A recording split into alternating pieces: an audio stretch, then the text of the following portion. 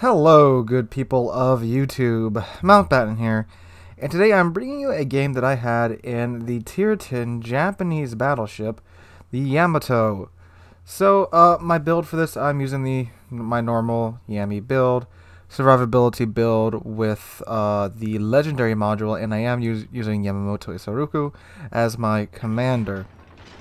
So, this is a game you can judge by the title, where my team pulls a hard Lemming train. And I mean a very, very hard one. I legitimately think maybe only 2 ships didn't go all to the same cap. 2 or 3, if that. So, anyway, we have spawned over here by the C cap, which is usually where Lemmings go.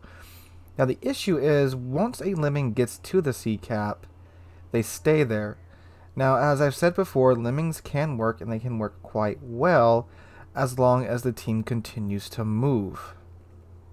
The biggest problems with Lemmings is that they go to one cap where they can't shoot out of, so it's normally blocked by either a mountain or an island or something. Like on this map, you can see the 2 huge mountains that block the C cap off from the rest of the caps, except for one little channel in between them.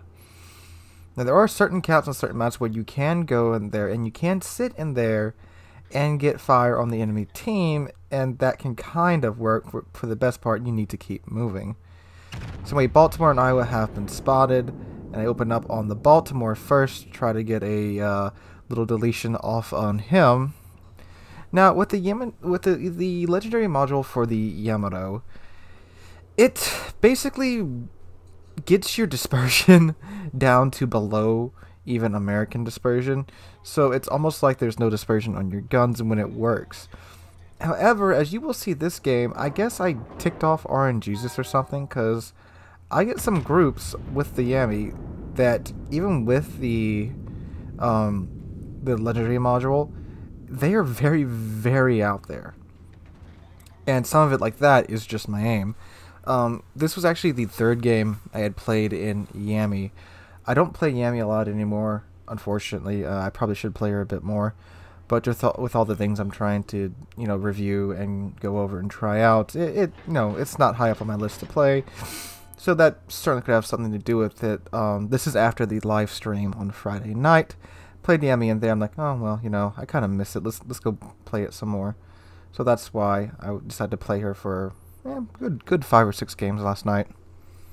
So anyway, enemy team has already capped the A cap. They are capping the C cap. Our destroyers are trying to get in there. There's a Jutland that he had the majority of the cap points on him, but he has been reset, and he is now smoking up to try and avoid getting deleted. And I'm trying to say, okay, can I get a shot on him? And I decided against it because all it would do is just open me up to being detected, and honestly, the shell's probably wouldn't have made a connection.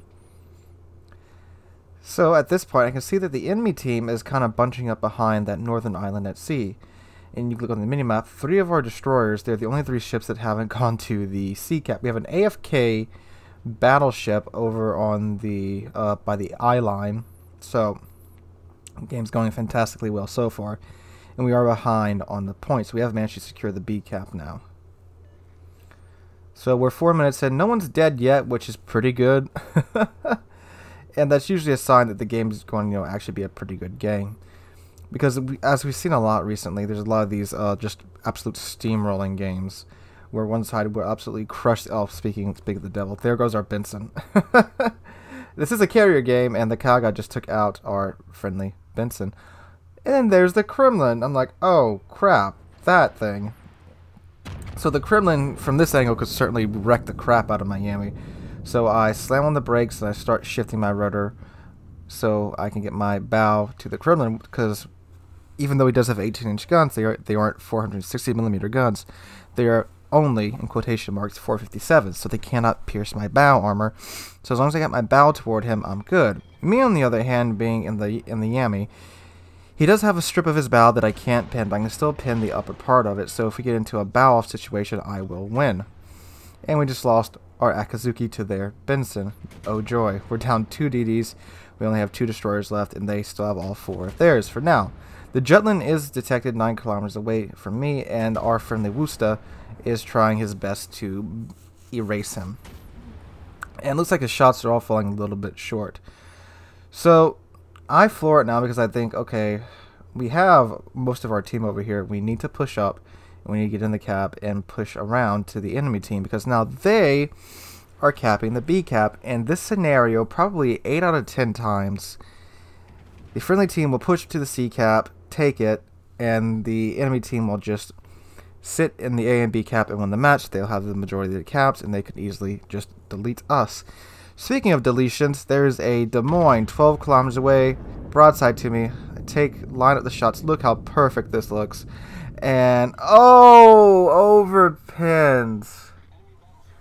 Oh, man. Come on. Right in his citadel.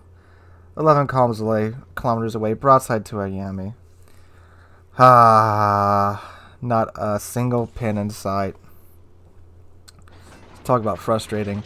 So some surprise torpedoes from the Jutland, and I managed to dodge. Ooh, that was a little close for comfort.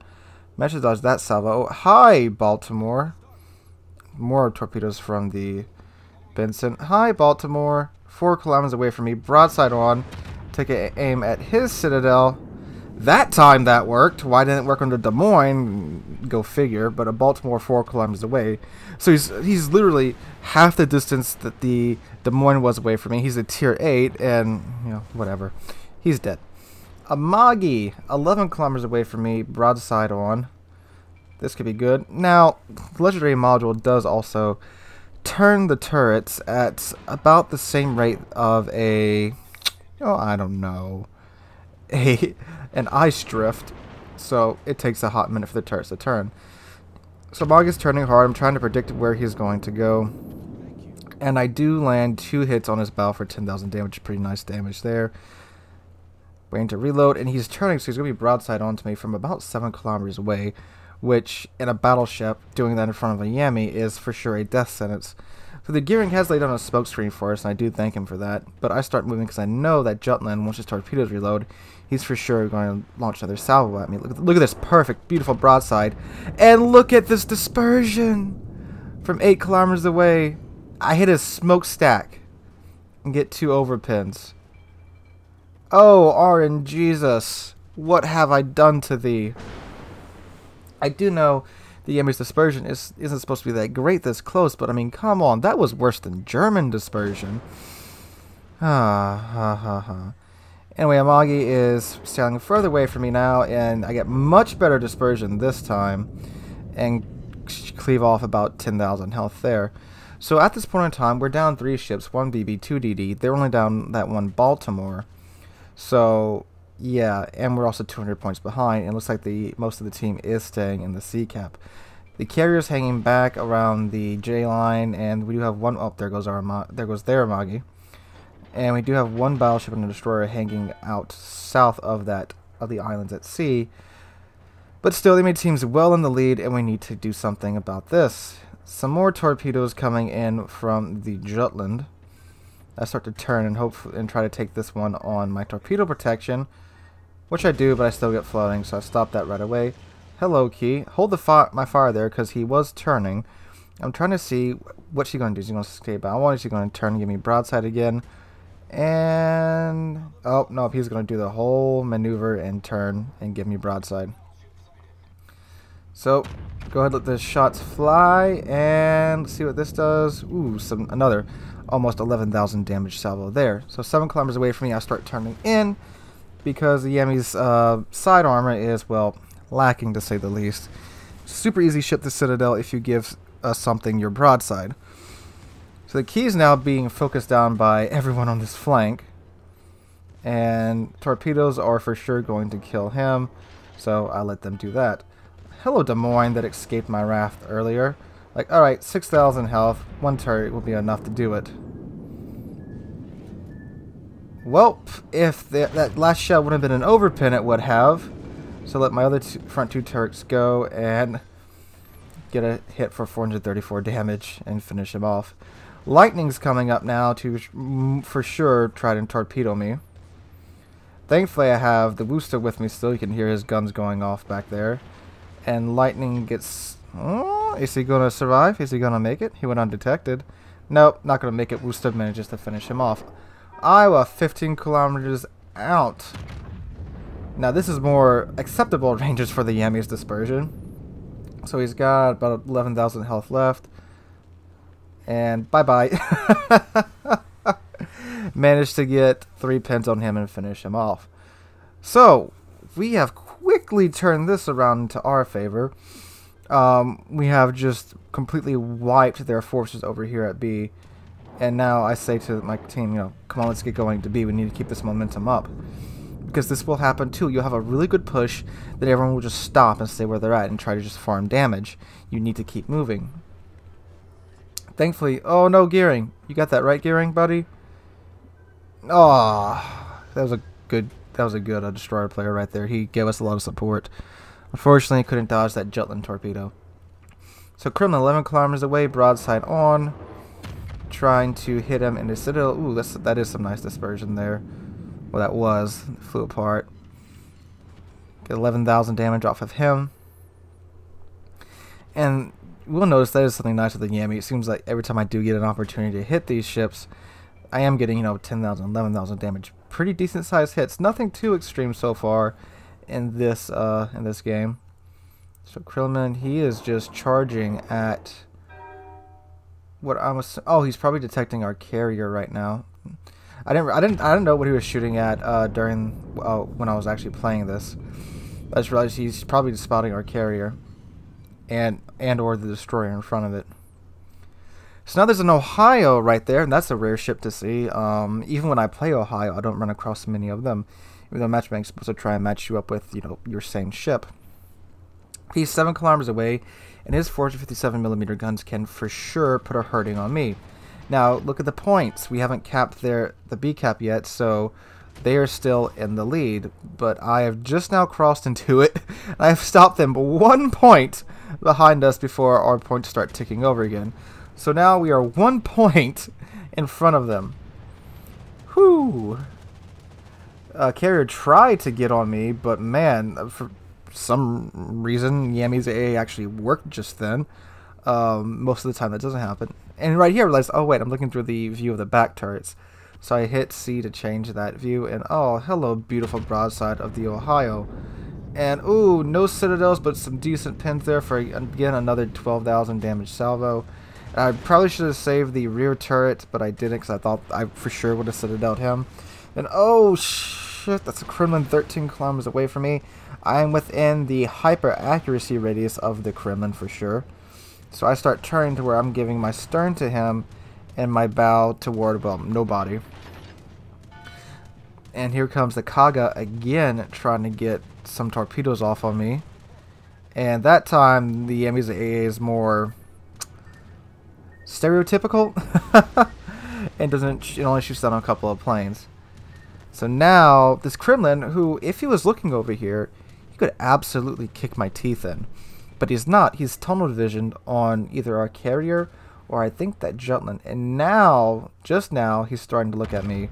And he's 16 kilometers away. That's now outside of his sweet zone and inside the Yami's sweet zone. And look at those beautiful shells. And again, another 10,000 damage salvo. Again, reliable damage from the Yami, but nothing spectacular as far as punching the crap out of somebody. And ooh, that could have been much worse. That was very close to hitting Yami's little cheeky area. And oh, goodbye, Kremlin. Hello, Benson, though. 6 kilometers away from me. This is not the ideal situation to be in, because although the Yami does have very good torpedo protection, I mean, you still don't want to eat that many torpedoes in a battleship. And unfortunately, my stern is facing toward him, so I can't go forward because there's an island. So I gotta do some reverse torpedo beats at the amazing speed of 10 knots. So I'm trying to get my stern around to where I will dodge all of these torpedoes. And oh, am I gonna do it? Am I gonna pull it off? Nope. Gonna take one up the rudder, but hey, that's not too bad. So now we have completely turned this game around in just about 4 or 5 minutes, and all that's left of the enemy team is the enemy carrier. So I'm still going in full reverse. I'm doing this because I don't know where that carrier is at, and I still want to have some maneuvering speed if he launches another attack wave at me. And now, since I haven't seen him for a while, I throw it into full ahead, and thankfully he's going after the Bayard as I do this, because it takes the Yami a hot minute to start moving forward after going in one direction or the other. The Kaga decides to go after a Bismarck, which, I mean, that is a appropriate target. The Bismarck's AA is not all that fantastic, but, well, looks like he got a pretty okay salvo off there. That's North Carolina. I was looking to see what that noise was. And lo and behold, there's the Kaga. 22 kilometers away, a little far off. But hey, we are in the Yami, the ship that's the queen of sniping. Trying to guesstimate where he's going to go. Let those shots go. It's going to be a couple of seconds before those shells get there. And he is, let's see, how's this going to hit? Oh, he goes undetected. And we get 18,000 damage. That was a much better salvo. 5 shells hit, 2 overpins. So all but 2 shells actually made contact there with the Kaga. And the Kaga, for some reason, is attacking the Worcester. Not the best idea to do in a tier 8 carrier. But anyway, by no surprise, we're clearly going to win this match. And we do. So this was quite a good match. Now, it wasn't the typical steamroll where the enemy team just goes completely potato and loses. It was, we managed to roll together as one large group, and their fleet split up. So we managed to just have this huge, just steamrolling force of ships that we went to C, we kept moving, we went to B, we kept moving, and we went to A. But by that time, their team was already, they split up. They went to the A cap and the C cap. We just managed to overwhelm them. And like I've said before, Lemming trains can work if you keep moving. This is the prime example of that. It's just that more often than not, they're not going to keep moving. So that was a quite enjoyable battle versus some of the ones I've been getting that night. And that was actually a good team to actually have, because as you guys saw, we supported each other. They pushed with me. They didn't just let me go first and get melted by everybody. And then came up. We pushed together. We took B, kept moving, and that's the key. Keep moving. So if you enjoyed the video, please drop a like, leave a comment, and subscribe. We are on our way to 6,000 subscribers now, and you guys have been crushing it. We are under 700 subscribers away from 6,000 now. This is, again, just crazy for me, the amount of growth we've had this month. Actually, last month, and still continuing this month. So thank you guys for that. Hope you're having a wonderful Monday, and hope to catch all of you guys in the next one.